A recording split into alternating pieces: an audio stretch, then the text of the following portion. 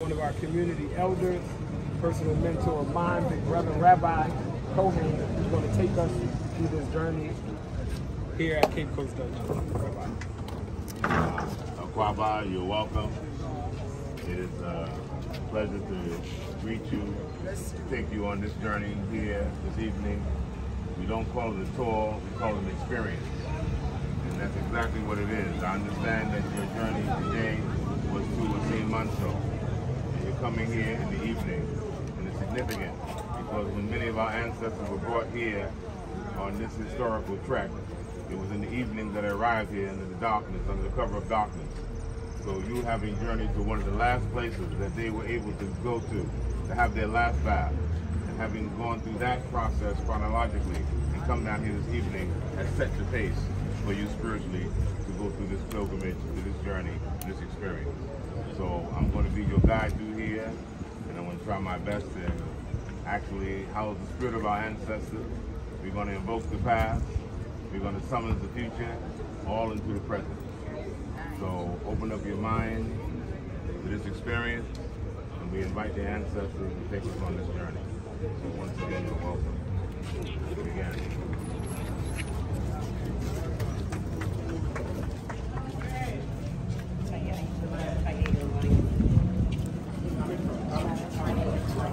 As you heard it being spoken, he didn't mention or invoke the name castle, although that's what most of the history books label this as.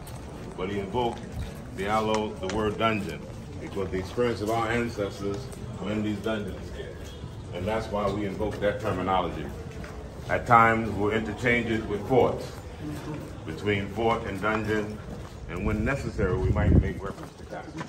But we do that very reluctantly, because castle invokes once upon a time, and they live happily ever after. Castles invoke the presence that royalty may have been present here. Kings, the queens, the princes and princesses. But this was not such. Military garrisons were here. We're entering into the portals. We go into the courtyard. In the courtyard, we will do a brief invocation of our ancestral spirits. The spirit of the Almighty, for having blessed us to come on this journey, because we realize it's not just by your own choice that we're making this journey. We always say to any of us whose ancestors were taken away from here, and we're able to make it back here, because we ourselves were chosen. So although we play a part in having chosen to come here and took that decision, we recognize that it is the Almighty and the ancestors themselves that chose to come here at this time, at this moment. So we want to make a circle here. We call the circle of invocation.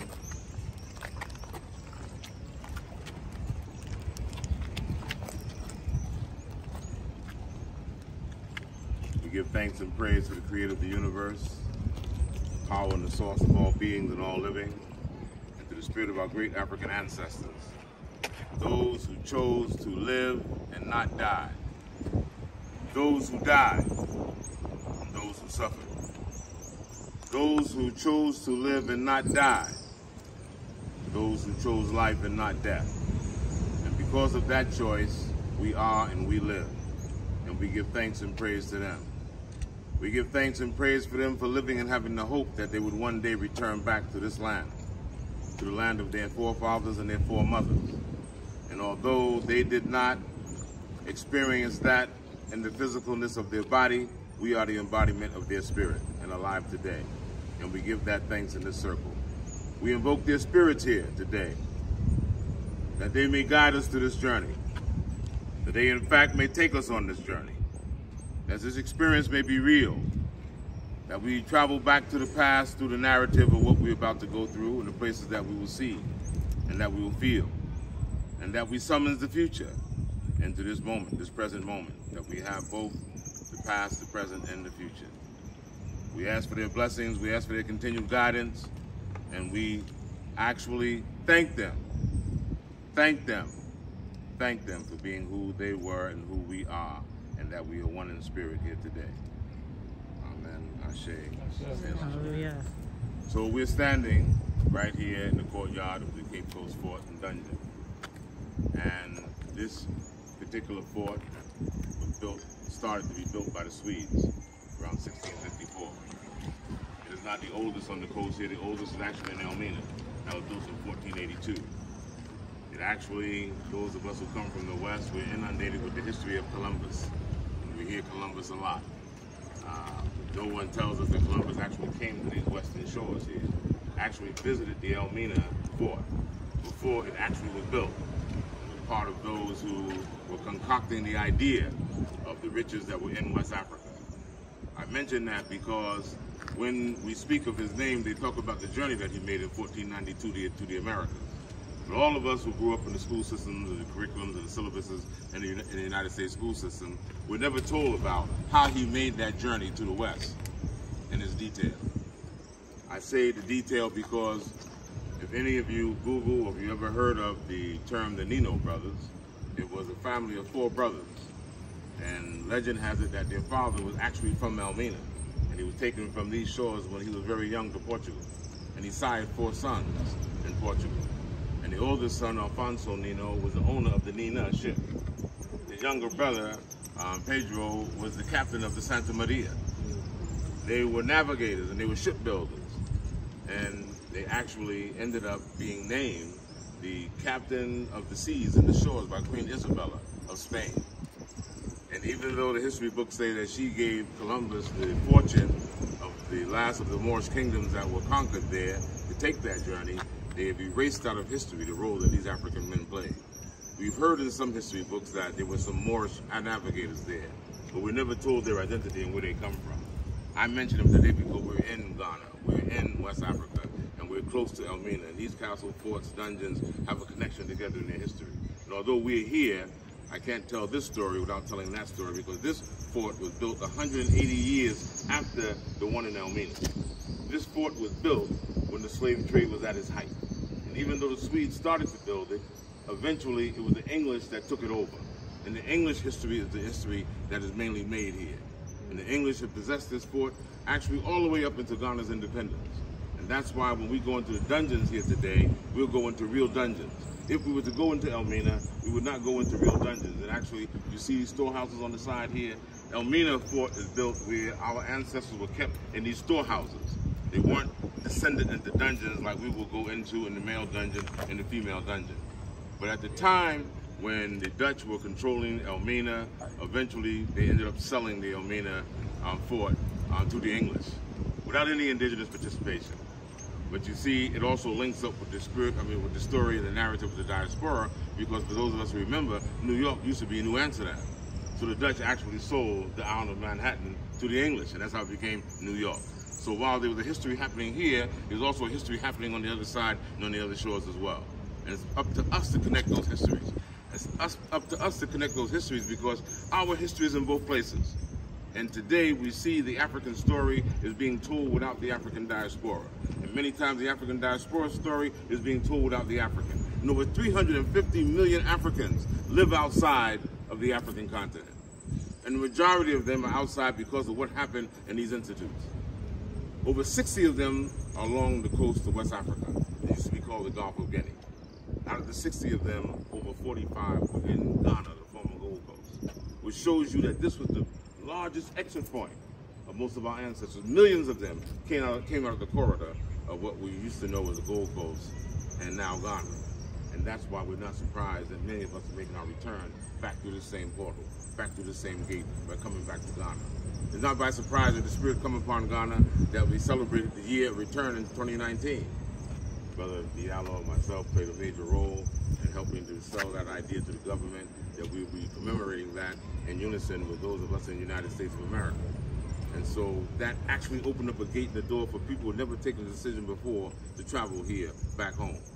And unfortunately, COVID came along and slowed that down, but that rebirth is being kindled again, and we're here, and numbers are coming even more.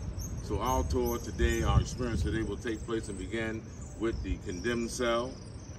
We will go there first. From the condemned cell, we go to the male dungeon. From the male dungeon, we'll walk this bulwark. See here in the cannonball to talk about the competition that used to go on between Europeans to possess this territory. And then we'll go through and see the female dungeon, and after the female dungeon, we'll go through the door of no return, and then we'll defy all of the odds and come back to that door of return.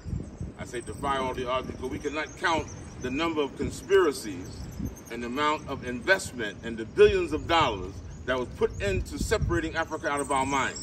That we'd never think about Africa again. That we'll never come back to Africa. That we'll never make that journey and return back home. And yet our presence here defies all of that here this evening. And for every time any African returns back from across those waters and comes back over here, we have defied those odds.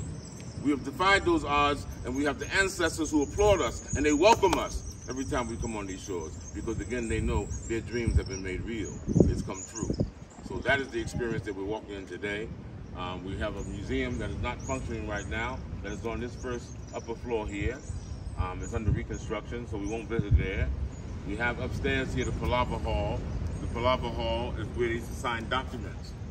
The documents that actually constituted us as property. This is where they signed indentures. Where they made us, they call it indentured servants, but we were slaves or enslaved. But the indentures, like property, is sold. We buy and sell land in the United States of America. You have your bill of sales, you have your title, you have your deeds. But here, when you buy land, they give you an indenture. It's property. And that's how they registered us. They registered us as property.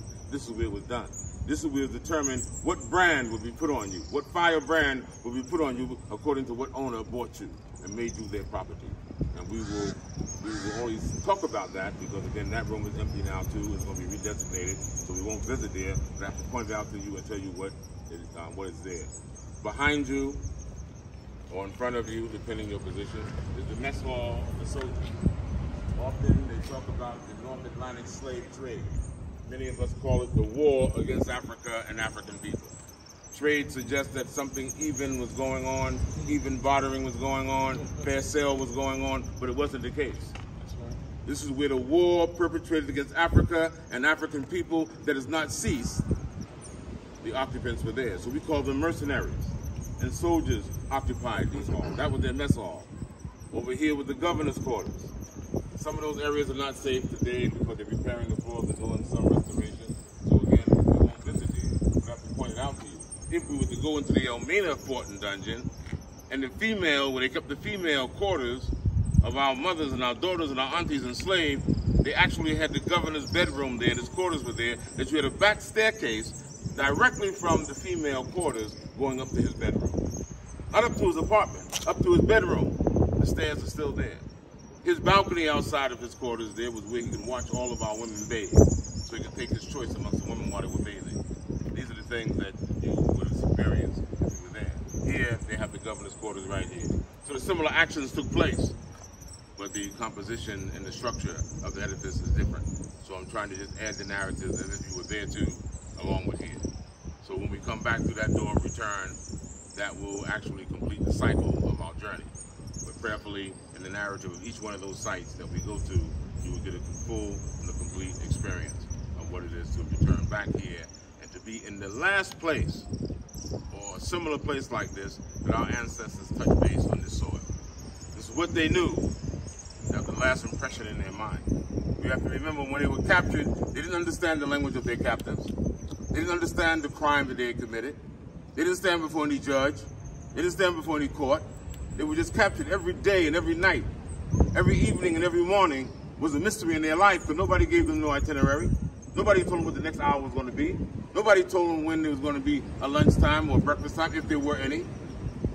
Every day was a nightmare. Every moment was in darkness, even if it was light.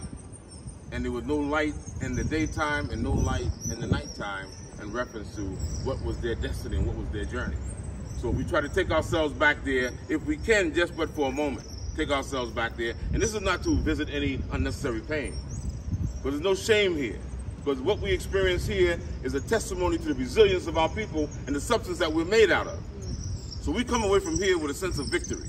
We come away from here with a sense of endurance. We come away from here with a sense of pride, and we wear that. We don't apologize for any emotions. We don't apologize for any tears. We don't apologize for any feelings. What we do is stand on who we are. We stand on that history, we stand on that heritage, and we stand on it proudly. because it is what made us who we are, and is why we survive, is why we still rise, and is why we still go on. Amen. That's it. Hallelujah. To the condemned self. Ooh.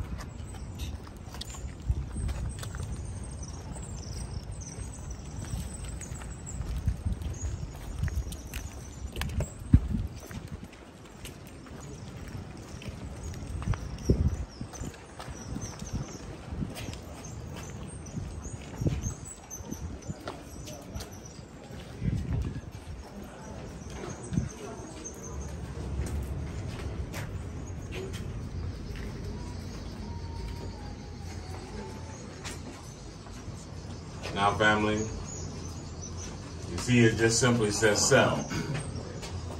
But this has much more meaning than what this sign conveys. It looks brand new because it is new. It was just made over a couple of years ago. The original symbol that was here, it fell off after all of this time. It was skull and bones. That's what the original symbol was here. There were no words. Skull and bones represented that it was a condemned cell. When you entered here, it was a death sentence. It was a death sentence by starvation. No water, no food. You didn't leave here unless you were dead. If there's more than one person here, you didn't leave here until the last person died. So you can be in here conceivably for days with dead corpses around you if you were not alone. If you were alone, they made sure that you were dead beforehand. No ventilation or anything. What seems like ventilation here was not for our ancestors. But if you see, when we go in here, there's two other doors. These two other doors were, if there were any of their own soldiers here that acted up, created any crime whatsoever, then they were put in here as a matter of discipline, put them close to those who were condemned in here. Not with us, but close to us. So they were locked up in the forefront of here for maybe 24 hours or 48 hours. They had some breathing room here. They can talk here. They had like a cell. They have these bars. But behind here is a door. And that door, behind that door is where we were. And there was no ventilation. There were no bars. There was no light. So when we go in here, the evening is setting. So it's going to be dark. So you don't see the semblance of the sunlight that you might see if you're in the height of the day. But we didn't see that sunlight. That's an illusion because the doors are missing.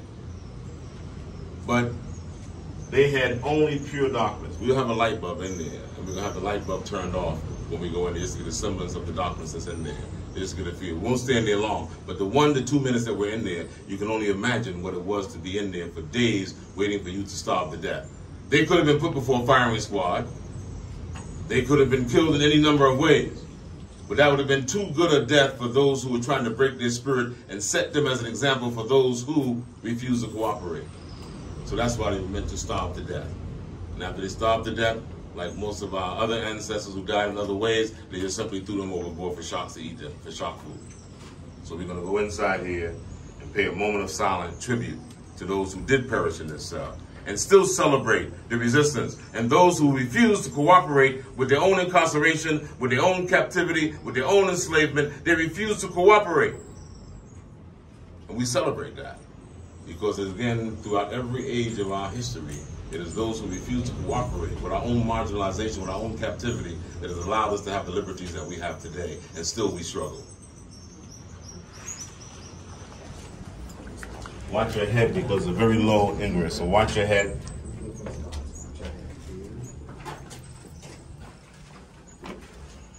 And notice the double door structure. Watch your head. Watch your head. Watch your head. Watch your head. Watch your head. And I said, you notice the double door structure. When this door was closed, it meant again that you had no access to that small light that would be beaming in here from the front door.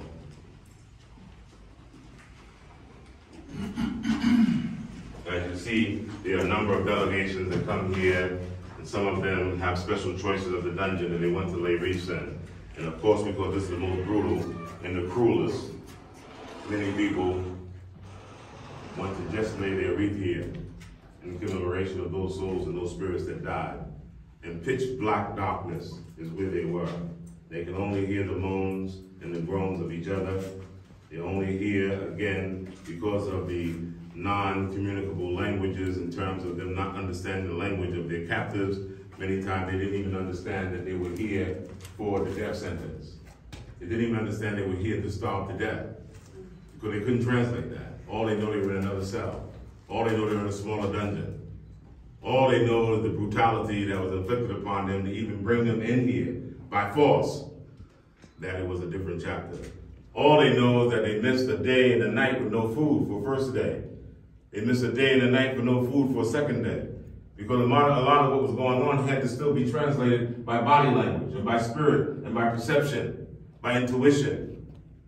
Not that it was anybody's obligation to make you understand anything other than you have to obey a command. That you're under my charge. So we're simply going to give a moment of silence because we're going to go through 3 dungeons through this exercise. This is the first of them.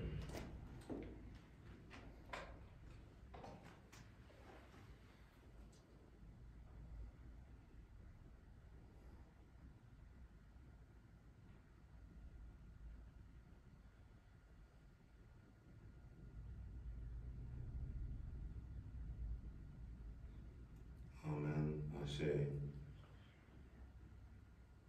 In our silence, we thank them for not being silent.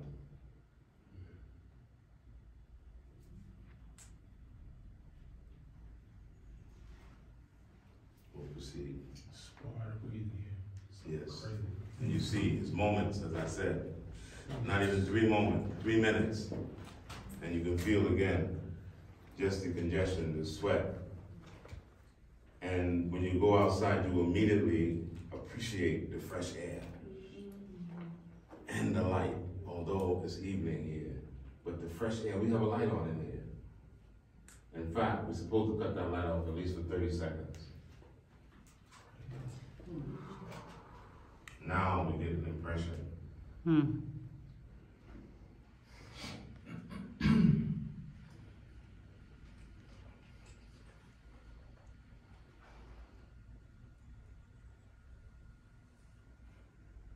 No, we don't know. One of the first narratives written by Kohain, he wrote that when they met the Europeans, he was captive. He told a story. He was on the plantations in America, he escaped to Europe, became a free man, became a part of the abolition movement. But one of the first impressions he got, he said he'd never seen Europeans before. He didn't know who they were, what kind of human beings they were. He didn't know whether they were preparing them for food, for them to eat him, for them to ravage him. His imagination ran wild with the cruelest of ideas of what his future and his destiny would be. So we have to, again, try to imagine that you have no imagination of what your expectation should be of the next moment of your life.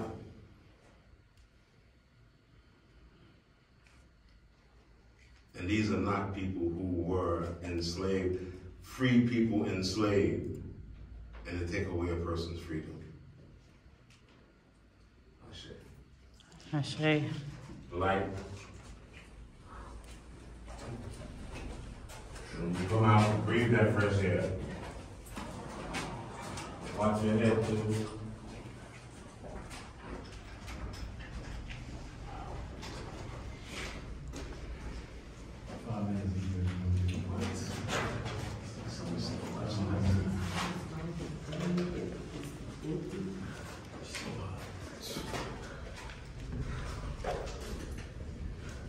And not to know why you would do it. Right.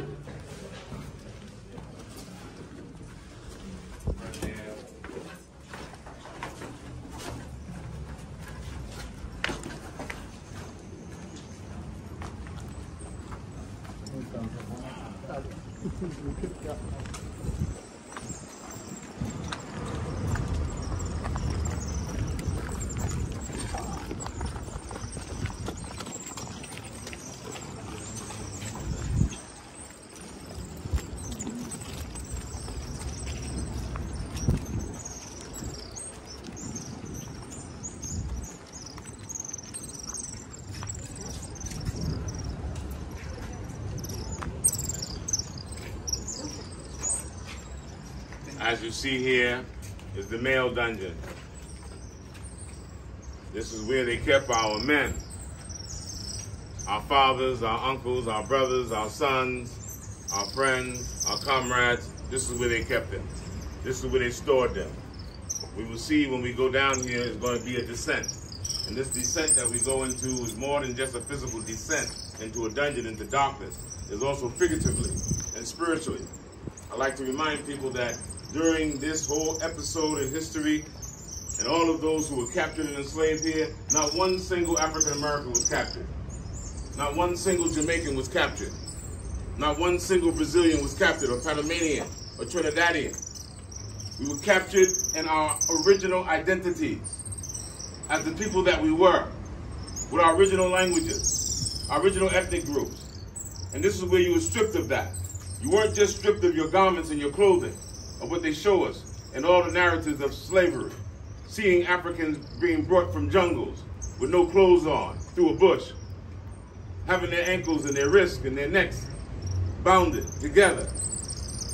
They never show us in our regalia, in our clothes, in our garments, in our jewelry, in our ornaments, because to show that, we show our humanity, we show our culture, show that we were people.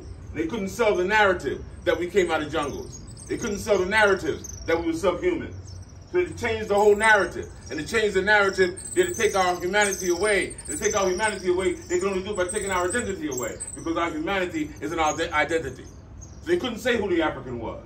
Here is when they began to reconstruct our identities. Here is where they manufactured the Negro. A thing just called black. Something they just labeled Negro black.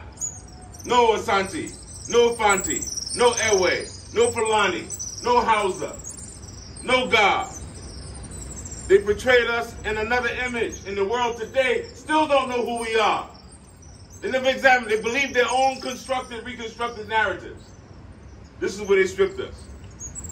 Later on, they stripped the whole African continent of who they were. Sat down and called the people here the Gold Coast after a piece of metal. But who knows the name of the people who will make up the Gold Coast? What do they call their names? What are the languages they speak? Next door they call us an elephant tusk, Ivory Coasters. Who are the people of an Ivory Coast? Who are the ethnic groups? What is their language? What is their culture? What is their heritage? Nigeria is called the Slave Coast. Niger area. Cameroon means shrimp, because some European goes in and see the biggest shrimp. Prawns they ever seen, and they name the whole place shrimp. And we make an anthem out of it. We make a pledge of allegiance to it. We make a flag for it, because somebody else renamed us. And we raise up generations under these false identities, under these false names. And now we got children who don't even know who they are. When people come to Africa, they don't know who the African is. The 350 million people out there calling themselves African American and Jamaican and Trinidadian, they built new cultures. They built new ways of life, to the point that it obscured who it is that they came from, who it is that they were. No history book teaches that. No history teacher teaches that. We became lost in somebody else's imagination, somebody else's reconstruction. And then when you go through some experience and try to find your heritage and who it is that you are, people still scorn you for that, make fun of you for that. But again, they forget the strength of the DNA of the people who went into these dungeons. They forget that, and still we rise. And still in that DNA, something cried out for us to know who it is that we are and call us back to our right mind.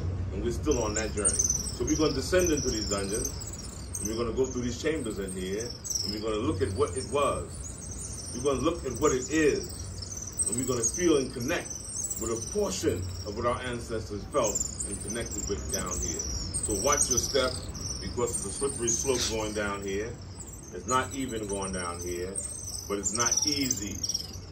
It was never easy, and it will not be easy, and it shouldn't be made easy. And that's why we're taking this journey.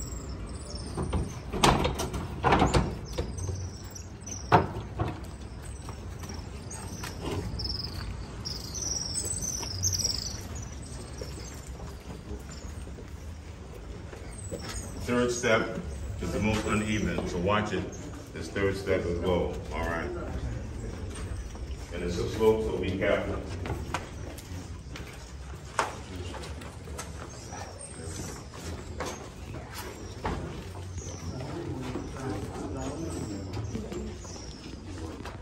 Again, these dungeons were built with the slave trade in full swing.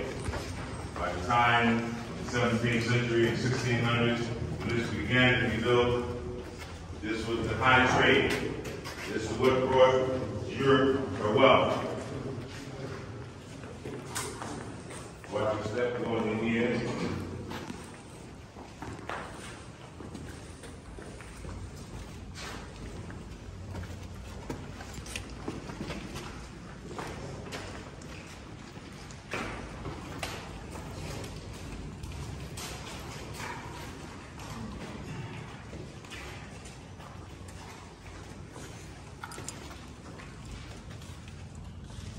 This is the first chamber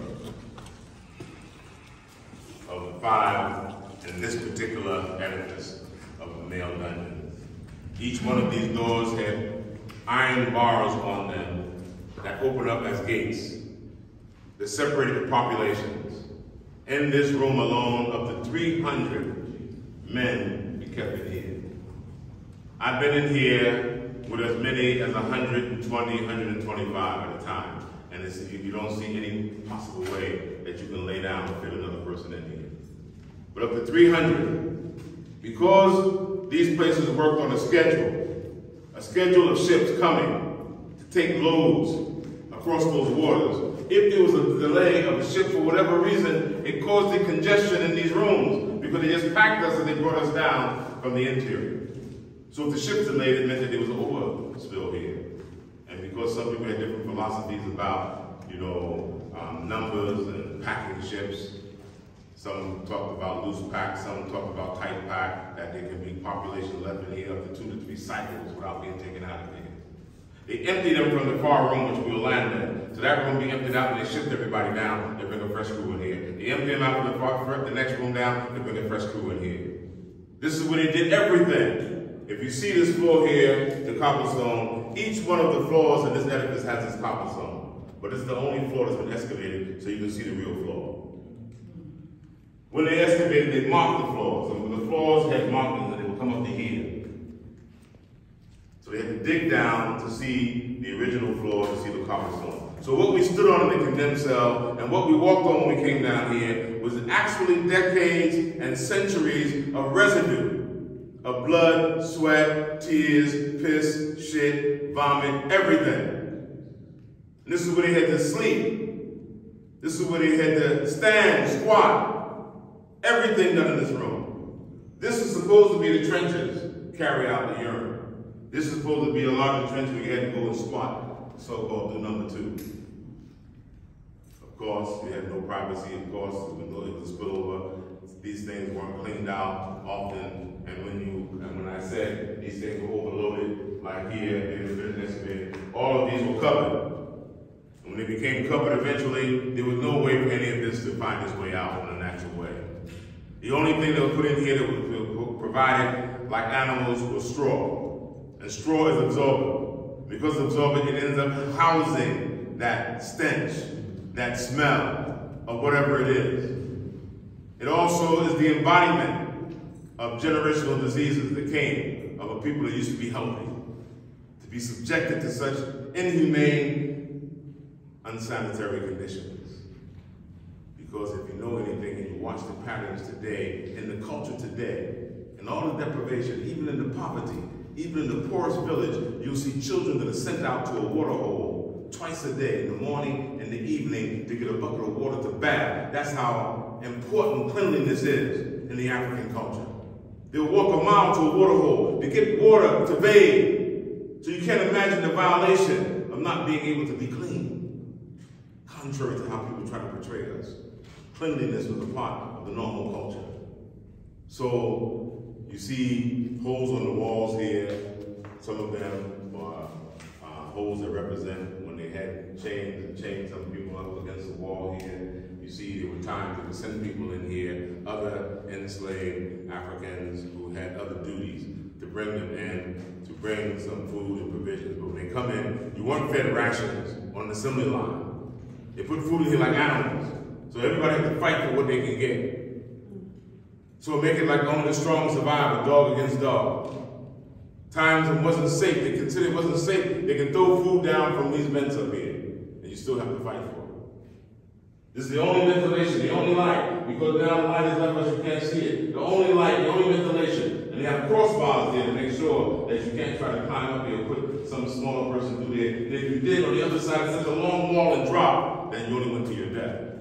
And most people didn't know where they were because they were taken from the interiors. They never saw the sea. They never heard the ocean. So when the waves of the ocean come up and hit these big rocks here, it sounds like thunder. So you didn't know what was going on. You didn't know whether the gods were so angry with you that there's their voice out there speaking to you, cursing you with this presence and what is going on with you. You pray for a miracle. You call on all the gods that you know, and yet you're locked up in this fate. You're locked up in this destiny that you have no idea. You can't even call it destiny because you haven't reached the end yet. You don't know where you're going. You don't know what the center is.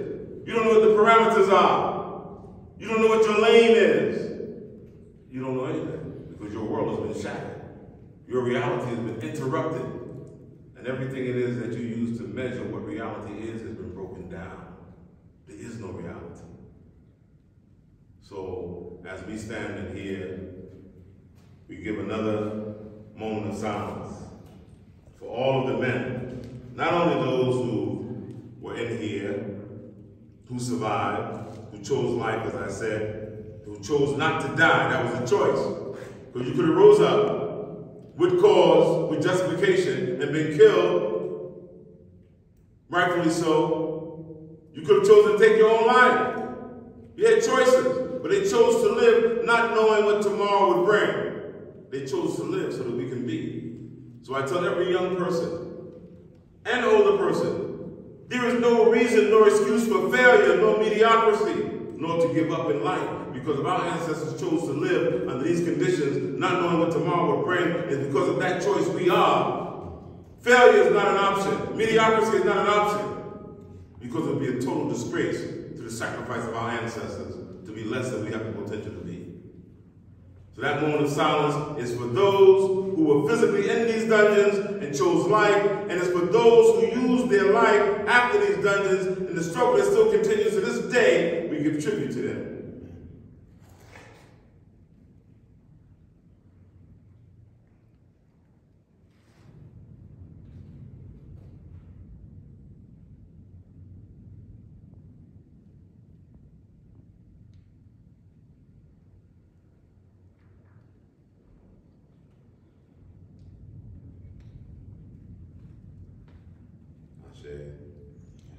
Hallelujah.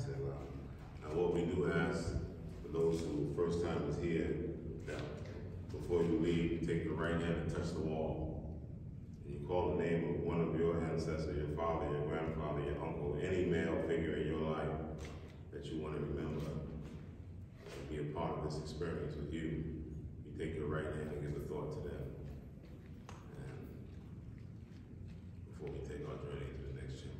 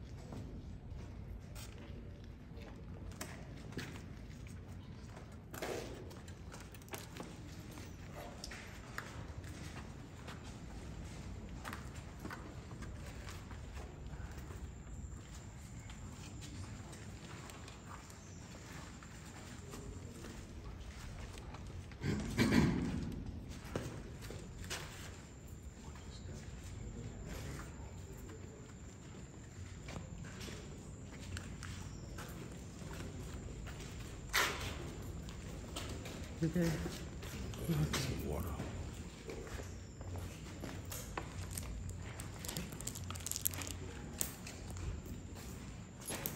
And watch your step. Watch your step. Now you know what you're walking on. Again, bars are on all these sections here to separate them. There's no free movement between the spaces. All the spaces constitute a designated area.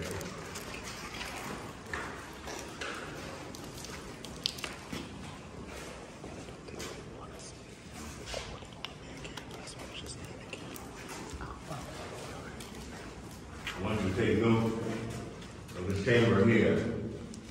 We're still talking about the same numbers in each one of these chambers. This chamber here, the acoustics of this place is such that the voice travels.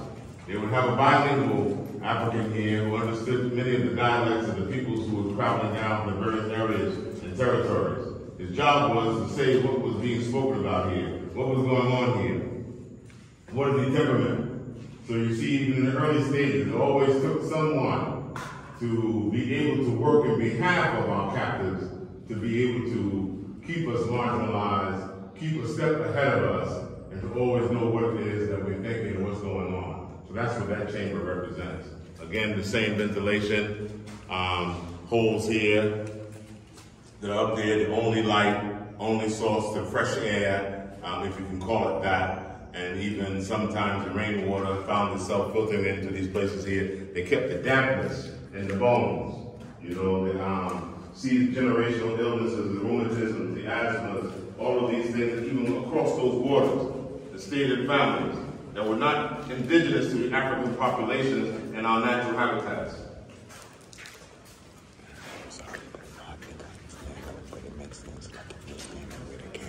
So the cameras can never film you filming it. Yeah, I'm only focused on the side. The crossbars hadn't rotted out yet, have not totally deteriorated. Most of them are rusted out. These two, you still see the crossbars there. If you were to have a little more light, you would see the crossbars up there. But again, population no less than 150, most of the time between 300 to 500. And again, you can only see squatting, standing, leaning against the wall, but to lay down, there's no room.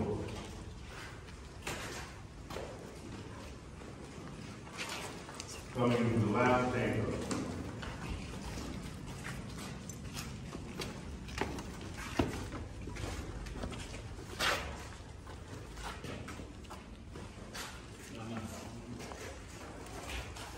Here is the last chamber. And also we have here a traditional shrine. And each one of our shrines, they have a guardian spirit here, and the deity that is here is Rabbi. This was always a sacred place, way before the Europeans came here and started to build this edifice. When they occupied this place, they called the spiritualists, the priests, to remove the shrine from this place to another place in town for safekeeping. When Ghana gained her independence and gained control back over this edifice, the priests also performed the necessary rituals to bring the shrine back here. This is the priest that keeps the shrine. He gives the blessings to those who come in here, pours libations on our behalf, and asks for a blessed and peaceful trip and journey here, and then the blessings of the ancestors are with you. That's what he's going to perform here right now. I'll continue the narrative of what this place represents further.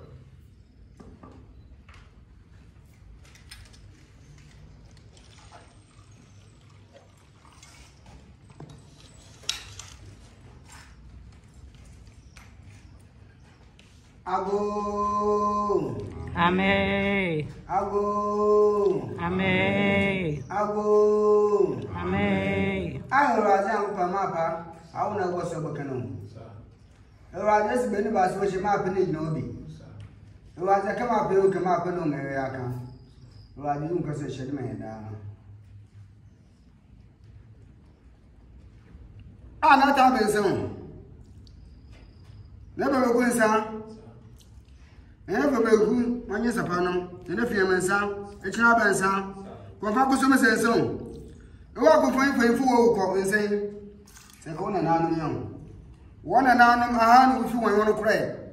Wo ko won tu asana mba. Wa won ba wa asana mba. Wa bo ko, ye ko na wa wo tu. Pa pro wo ho, bo won ba. Wo ko mati bia wo jini wa bo chi me wona ta ma ye mo wan. Adu bu so me na ye shira mo wan. Ana aja ko to so obo de fribe wo ko so de fribe ko nku di fi aso di mu e mo afihye pa she pa yes ampa. So simply as I said, he gave a blessing to those of us who travel here that we receive well here, have a safe journey, safe travel back. He also called upon some of the names of some of the gods and the deities that are guardians of this land here over our traditional area. It is believed have 77 plus 7 gods here. They don't say 84 because the number 7 is sacred. So in that respect, he just paid that tribute. And we don't want to be no misinterpretation. People come away from here thinking Africans worship stones and rocks and trees and everything, but it's not so. You know, every single major Western religion is copied from the African spiritual science. And we call it African spiritual science. When we say African religion, it still gives a Western connotation to it. This is our spiritual science. We know how to connect ourselves, our living spirit, with the universe, with the earth, with the waters, with the wind, with the trees. You see, the holiest site in Jerusalem is owned by the Muslims. The Jews would like to take control of it, but right now it's owned by the Muslims. It's called the Dome of the Rock. That's where Solomon built his temple. It's a Dome of the Rock because they built the mosque around the rock, because the place is sacred. That is, they believe King Solomon slaughtered thousands of oxen and sheep and goats to dedicate the first temple of Solomon. That's when they slaughtered those animals and poured libation to dedicate the temple of the Most High. But it's the rock that's sacred. They believe that Muhammad ascended to heaven on Pegasus, the flying horse, from that rock. You see in Mecca, they have a black stone. They believe it's a meteorite. And that black stone is inside the Kaaba. They hold that black stone sacred. They love to go just to touch it, just to kiss it. That's African spiritual science. They believe that Abraham and Ishmael built an altar to God there. These are all relics of African spiritual science. That the world has castigated African spiritual science, but they've taken what they wanted out of it. When you hear the story of Jacob leaving his mother and father, he went to go visit his uncle Laban. They said he lighted upon a place, and he had a dream with a ladder going ascending up into heaven. He saw angels ascending and descending on that ladder. And he woke up and said, this is none other than the house of God. There was no building there. There was no mosque there, no temple there. He got rocks and put them there. And he poured libations on those rocks and said, this is the house of God. He didn't say the rocks were God. He just said the place was sacred. When the Israelites left Egypt, they went to Mount Sinai. The mountain was sacred. The mountain was holy. We recognize there's holy places, there's holy sites, but they've taken our African mind and our African sciences away from us and spooked us out with our own tradition. So we shouldn't walk away with a false interpretation of what we see here, what we experience here. We've come back here to recapture our mind. As I said, this is not a tour, this is an experience. So we come back here to experience Mother Africa. We come back here to touch base with our ancestors. We come back here to tell the story and to tell the narrative to the truth of our reality. Here is a passageway. There's a tunnel that is behind it. And it would take our ancestors out of this room to go through that tunnel, to come out near the door of no return where the women's quarters are. When the British outlawed the slave trade in 1807, part of the act was to seal this front and to seal the back. Some of us are trying to get the government opened up so we can go through the full experience of what it was to go through that tunnel. We're going to have to go back outside to talk about that tunnel and how it leads to the other side. We can't go through it. So the British abolished slavery in 1807. They didn't do it because they were doing a humanitarian act. They did it because they wanted to punish the newly independent United States of America, who had won the Revolutionary War. And they knew that if they cut America off from coming to Africa and getting new cargo to help build up their economy after the war, they would maybe starve them off. So that's why they outlawed the slave trade, but not slavery. Because slavery went on in the British colonies in 1834, before they abolished slavery on August 1st. But it was, again, to cut off the United States. That's why they came back and attacked the White House in 1812 and burned it down before they had to rebuild it again. So if you put the time sequences together, they were really trying to punish the United States of America. So in that respect, that's why they outlawed the slave trade. But then they developed a more heinous practice. They started taking the strongest of the African men and the strongest of the African women, and they made the men studs and the women breeders, and they went around to breed our people to compensate for not being able to get new African blood from the African continent. So they made all of our strongest women breed like every year you had to give birth. Every year, whether it's 25 children, 30 children, if you can have them, you had to have them. And they would transfer men from plantation to plantation just to impregnate breeders. That was a direct act of not being able to come to Africa to get brand new bodies and brand new cargo. So this is all part of what they don't say in the history books. But one of the great things that's about this narrative is that the forefathers, the ancestors, the gods of the land did not allow us to travel alone. So they didn't just take human bodies out of here. Many of the gods of Africa traveled with us to the Americas. That's why we're able to do the phenomenal feats that we're able to do and accomplish the things we're able to accomplish under the most horrendous conditions. The gods became us, we became the embodiment of those gods that left here with us. They got on the ships with us. They got off the ships with us. They was in these dungeons with us. And that's why people still don't understand the strength, the indomitable strength and endurance of the black man today. Some people even felt that we didn't feel pain. They even thought of ideas how to stretch the limits of the pain that we could endure to see if we can survive.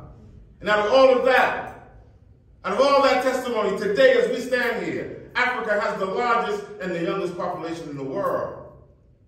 More African youth than any other continent in the world. Under those conditions, and look at the millions who perished, and look still what God has done. It's almost like one of the comedians said, we don't die, we multiply. Under those horrendous conditions. But again, we celebrate our resilience, we celebrate our strength. So in that respect, for those who inspired, you can leave a little donation to the priest who keeps the shrine, keeps the tradition alive here. We're going to go upstairs. Every year, you'll see in this corner, more wreaths laid over here. Every year, we celebrate Emancipation Day. We have a reverential evening before the day, which is on July 31st. So we come down here, we light 7 candles. That's what the top box is turned upside down, but there are candles in them. We light 7 candles here, we lay wreaths here, and every other year we celebrate Panafest, Pan-African Historical Theater Festival, which brings many of our brothers and sisters from the other side to come here to also experience Mother Africa. And so we perform these rituals down here every July 31st from sundown to midnight. And he's also a part of that. We have chiefs, traditional rulers, government officials, official delegations in the diaspora. They all come here to perform that ritual here every July 31st. For all of our brothers and sisters, those who perish in the villages, being attacked and being raided, for those who perish from the trek coming down here, from wild animals, insects, diseases, for those who perish in these dungeons, for those who perish in the Middle Passage, for those who perish on the plantations, for those who killed in the insurrections, and for those who continue to die for the liberation, emancipation, and total freedom of our people.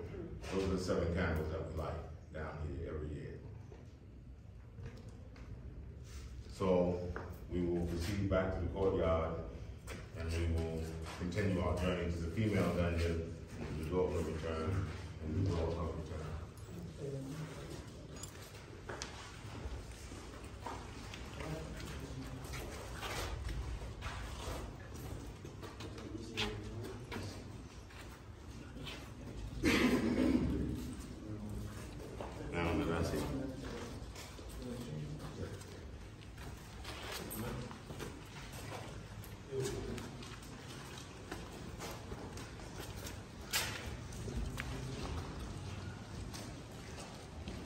Rabbi, water.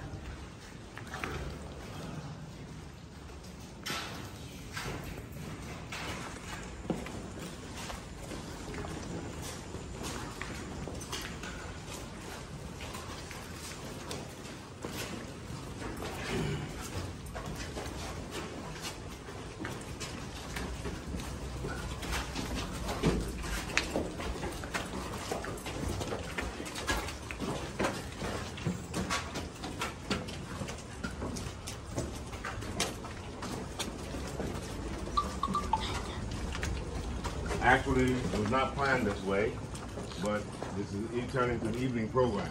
And most of the movement of our ancestors was done in the evening, done in the darkness, so that the people around wouldn't see what was being done. In 2009, former President Barack Obama, First Lady Michelle Obama, and the family came here to visit. It was a short notice, so people didn't know what to do as a tribute of his visit here. So it was decided that they would lay this plaque. So they laid this plaque here. But the guide who gave them the tour, very good friend, he described the tour and some of the emotions going through the tour. And he said that as for the family, at the various points, they showed emotional, signs during the narrative. But it wasn't until President Barack Obama came out and the guide said, this was the church above the male dungeon. And the first time he showed that emotion, like, what? You mean this was the church on top of the male dungeon with all the moaning and the groaning, even the stench and the smell and the suffering, and people will be upstairs worshiping God, or as they say, with no second thought at all. And that brings us to this next site here. We have the only marked grave. This whole courtyard is a graveyard for many of the soldiers. Many of the soldiers, they were known to perish from malaria. Some say that the black man should build a monument to the mosquito because he was our chief ally.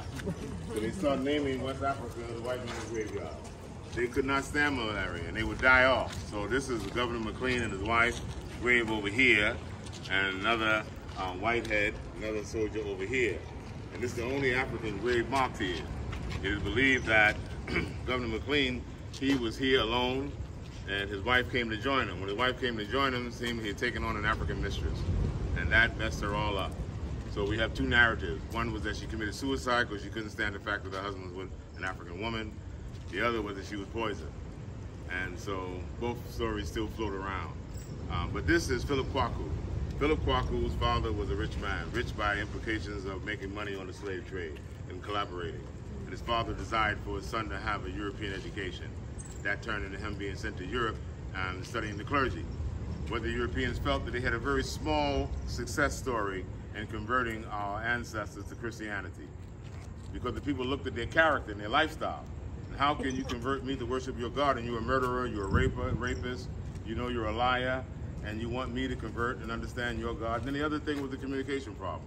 So they felt that it would be more advantageous if they would convert one of us and ordain him, and then let him bring the gospel to us. And so that was his purpose. So he was the beginning of the Anglican Church here, the first ordained priest of the Anglican Church, African priest of the Anglican Church. You had another one, Capitan Johannes in Elmina, and he was the first ordained of the Dutch Reformed Church. His story is a little more hideous in the sense that he ended up committing suicide because of the contradictions. He wanted to marry an African woman, they wouldn't allow him. He saw most of the people drunkards and all of that. Then they forced a European prostitute on him as a priest to marry her. The contradictions were too great. Eventually he committed suicide. But nonetheless, as I said, this grave, this yard here, if any of the European soldiers died, they could be buried in this courtyard. So some years back, they excavated some of the remains, brought them back to the U.S. And so we understand that, you know, this whole courtyard is full of remains, but not us. If we died here, we were thrown overboard, like I said earlier, to the sharks. But he's the only African grave that's been identified here as the only African buried here. We also started one of the first schools here and propagating the gospel. In fact, that was the mission, propagating the gospel of Jesus Christ. So in that respect, this is the beginning of the church in Ghana, was through him. But this was the church they were in. Now it's a library. So you can put all the pieces together. That's a whole nother narrative in and of itself.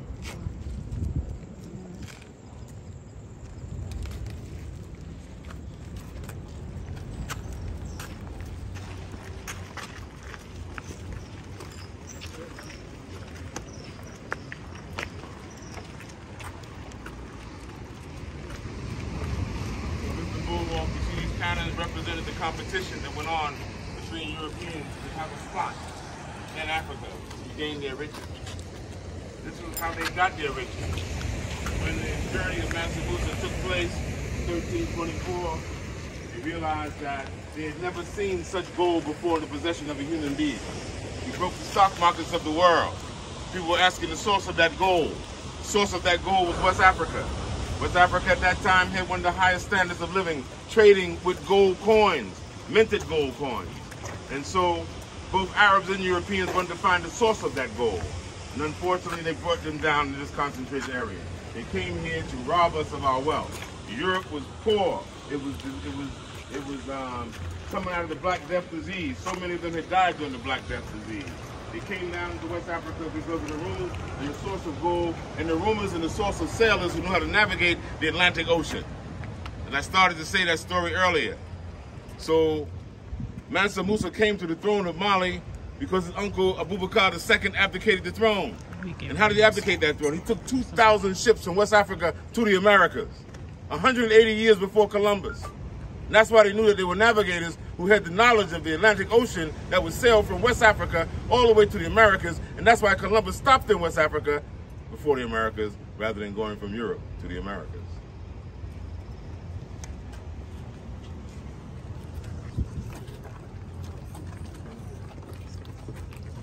So as you see, African youth are risking their lives on the Mediterranean, trying to swim across the ocean, overpacking boats. They're going there to change their life, to change their destiny. They're going there hoping they can get jobs and get money, to take care of their families. But that's what Europeans did. They risked their lives to come to West Africa, because they can come to West Africa, they can change their destiny. They can get wealth, they can get money, they can change their life. And that's why Europe has money today, and Africa doesn't, because they came down here to loot and to rob Africa. This is the tunnels that they would have sentinels watching us. As we pass through the underground tunnels, I told you when they sealed that door up, these are the underground tunnels that have sentinels here watching to make sure we kept it moving. Because when you were moving through here, you were moving to the ship. They didn't want nobody to stand still. They didn't want no backing up. Again, these are the tunnels. The white sentinels watching as we move it, move it, move it, move it.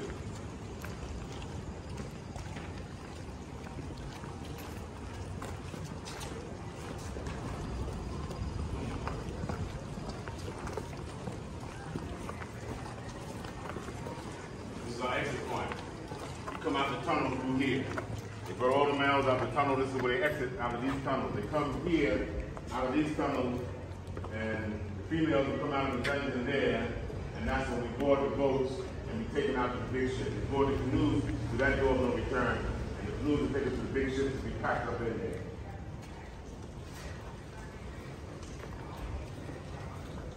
Here's a special cell. Any of our women who prove to be more resistant than the others, rebellious, who didn't want them to succumb to the governor, to the officers, they were isolated here, punished here, until they surrendered their virginity and their virtue, fed through this window here.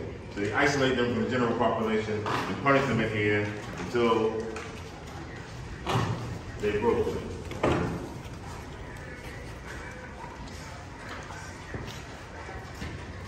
Here we have again our female dungeons. I'm only stopping here to show you that there was a little more ventilation here. A little more ventilation in that they had the pipes. You see the holes there, the iron bars there. More ventilation. Not that they gave our women any humane treatment. Not that they gave them any consideration. It's only because of their desire of them to enjoy them. Most of these ships that came with these Europeans came without their women. So they had their way with our women. And in these two cells on both sides of the wall here, we kept up to 150 of our women in here at the time. That was what is described on the book. But we know what I told you, overcrowding, the hesitation or the delay of any ships caused an overcrowd. So before we go to the door of no return and know the schedule, we have to step in here and pay tribute to our mothers and our daughters and our aunties.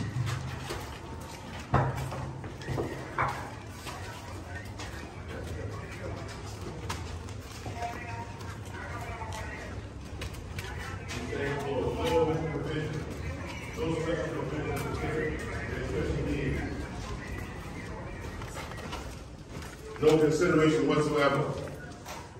I want us to go straight to the 1 minute of silence tribute to them, in honor of them, all of them. It is still the endurance and the strength of the black woman that holds us together today.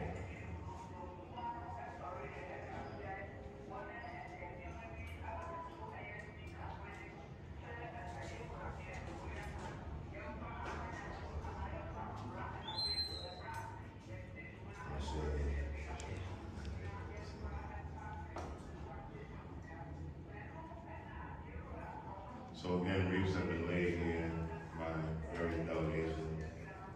Most visible here, we have the UNIA, the representatives of Honorable Marcus Rabbi was here. And we do the same thing.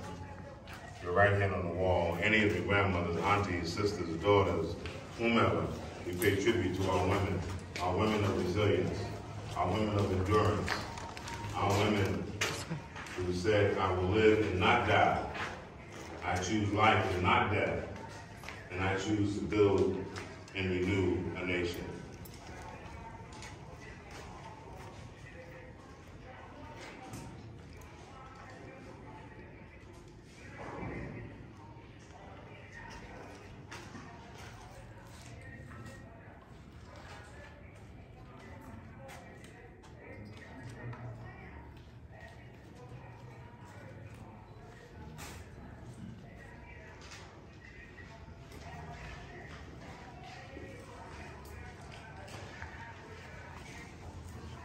1994, they had a special conference on these edifices because we found they were doing renovation.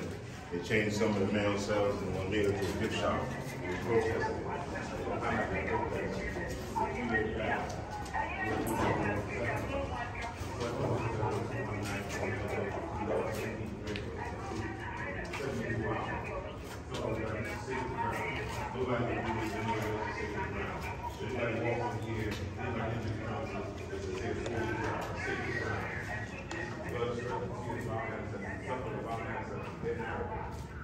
That's the story of the awakening. That's the narrative of the awakening. These places are sacred. Many of us still believe in reparation. We still believe in the scene of the crime. You don't disturb a crime scene after the full case is occurred. So this is a crime scene. We don't want nothing here to disturb this crime scene. This will also have evidence of crime scene.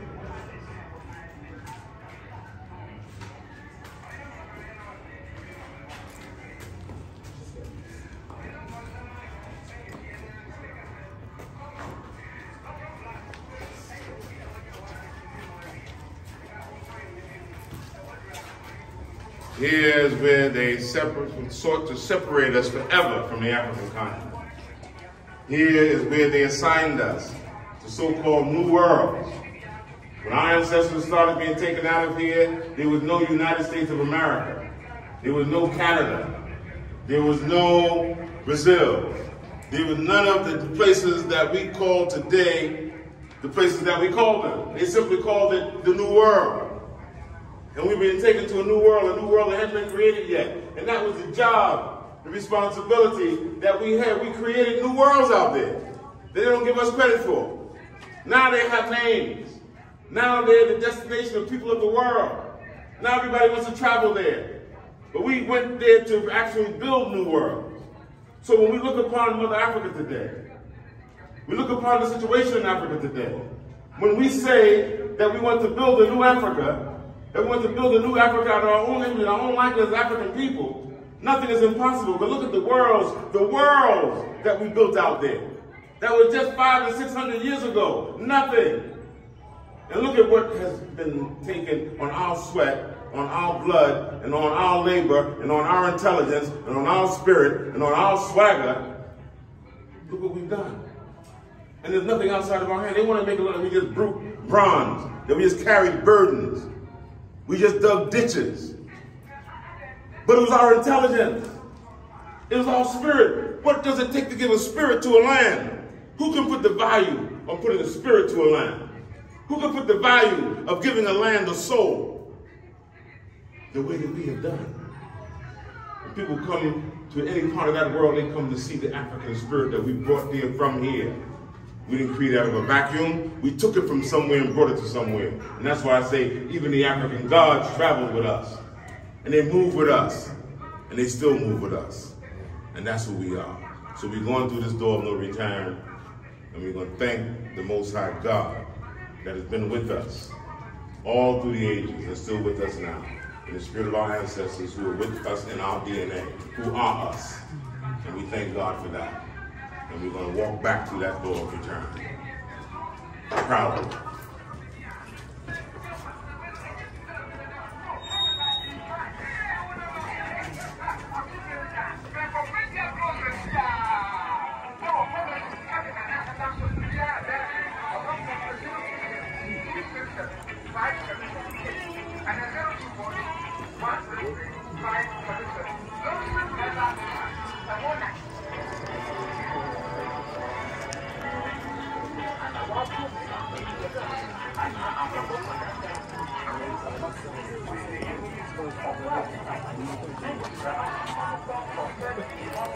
Here we have steps that were not always here. These steps were made in 1998. And this new dock that you have here is just being built the last 2.5 years. We used to be able to walk down and go straight to the ocean. But the new World Bank project, they're building a whole new caught here. And so you can no longer walk right directly into the ocean. But these steps were built here because of the remains that you saw in the Sea Munson. When we brought the remains back here in 1998, one came from the African burial ground in New York, and one came from Jamaica, Bristol. That's where we visited. And when we brought them in, we brought them from Accra to a village close there called Abanzi. And then when they got down at Abanzi, they wanted to mount them on boats so we can bring them back through the sea the way our ancestors left. And so we had all the fishermen around this area make a corridor. And they brought those remains through that corridor to come back through here. And they made these stairs so that when we carried the coffins, we could carry them up there without stumbling. So it was just a rough, decline here. I happened to come in with the remains from Jamaica. And so I saw the audience of people that were here waiting to receive us. From all the way from as far as about a half hour from Salt Pond along the bank of all the rivers, all the villagers came out and lined up in red and black to wave the ancestors on, you come home, you come home. And so when we came back here, they named this door the Door of Return. And all that goes ancestors. And we brought them to the Door of Return. And from that ritual, they've been calling us home. From that time. Even though we proclaimed the year of return 2019, it was in 1998 when they were marrying this door, the Door of Return, that they put the spirit of the evening to call the sons and daughters of Africa back. We know that eras preceded that. Kwame and Nkrumah's, all of the brothers and sisters and mothers and fathers who came and made this journey. We're walking on their path. And each one of this path has different episodes to it. And we also playing our part. Over the episodes and going to tackle the generation that comes right now. So this is the path of the family. This is the work that has been put into motion by our ancestors. And this is the experience of the journey that we're on. And I know this evening we've condensed it. I hope that the spirit and soul of what has been spoken here this evening has been benefited. So when we walk back through that door, we're going to do the same ritual on the right hand. We're going to touch the door and say, I have returned. I have returned. And so we celebrate that, and I think that we deserve to do a clapping this night. And the ancestors don't usually get disturbed in the evening. But we're going to clap because we can claim the victory of having returned. And the ancestors have welcomed us home. So we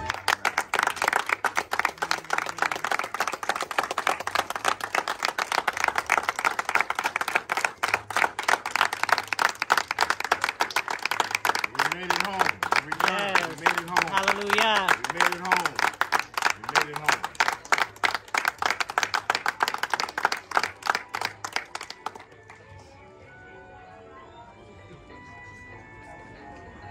So we walk back through the door and we say, again, right hand.